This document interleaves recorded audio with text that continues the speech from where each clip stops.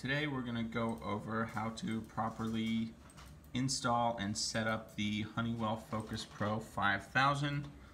First we're going to go with a straight cool or conventional setup. This would be the proper wiring for a conventional or straight cool setup. You're going to have the red wire on the R terminal, which is going to be our 24 volts. Then you're going to have the yellow wire on the Y terminal, which is going to be our 24 volt call for cooling, which will engage the contactor on the outdoor unit. Then you're going to have the blue wire on the C terminal, and that's going to be our 24 volt common. Then you're going to have the white wire on the W terminal, which is going to be our 24 volt call for heat.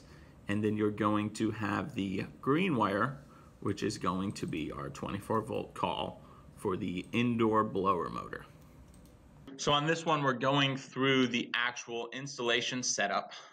So you're going to push the up arrow and the fan button on the left-hand side. You're going to hold that for approximately 10 seconds until the display changes here. At this point, you're going to use the up and down arrows and next button. So to change the setting, you would use the up and down arrows here and here, and to go to the next setup, you're going to hit the next button. On this particular one, we're setting it up for a conventional straight cool or conventional furnace. So anything that's dark, like this one here in bold, is going to be the default setting. So for a conventional one heat, one cool system, you would have it be 0. Then you would hit the next button. At that point, you're going to select whether it's a gas furnace or it's an electrical furnace. That question is going to be, is it a gas furnace or is it an air handler with electric heat strips? You're going to select whatever one is applicable, gas furnace or air handler with electrical heat strips. So at this point, we'll say it's a gas furnace. We select gas furnace. Then option number 5, if it's a gas furnace, you're going to select number 5. If it's a electrical furnace with heat strips, you're going to select number 9. Again, whatever one's applicable. Number 9 is going to be stage 1 compressor. 3 is recommended for the cycle per hour. So essentially, this system can turn on and off 3 times per hour. And then it won't turn on until that hour has gone by. For the most part, 3 cycles per hour is perfectly fine, so I always leave that on the default. If you ever needed to change it, you could change it. Default is perfectly fine. On number 12, you have a couple different settings. Now, this is going to be customer based. This is going to be manual changeover from heat, cool, or off.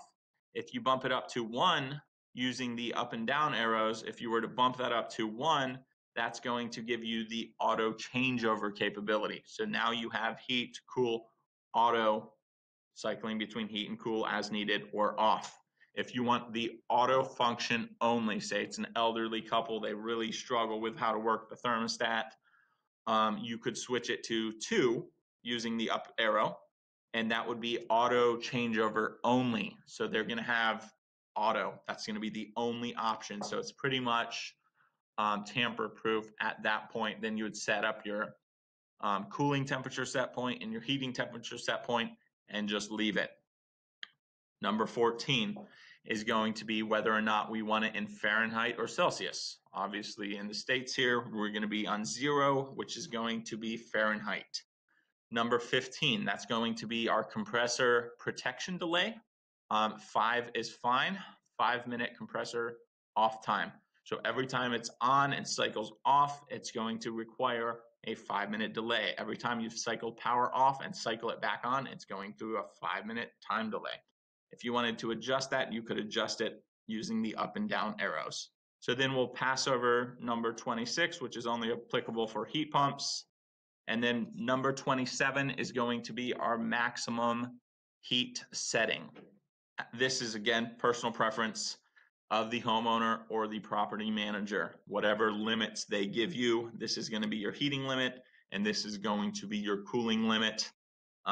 Residential customers, usually you don't have to worry about it. Property managers, you want to have a quick discussion in regards to what they would like that locked out at.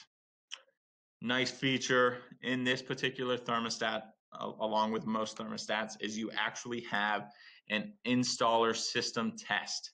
How you're going to do that is by pressing the up and down arrows for approximately 10 seconds until you get this display.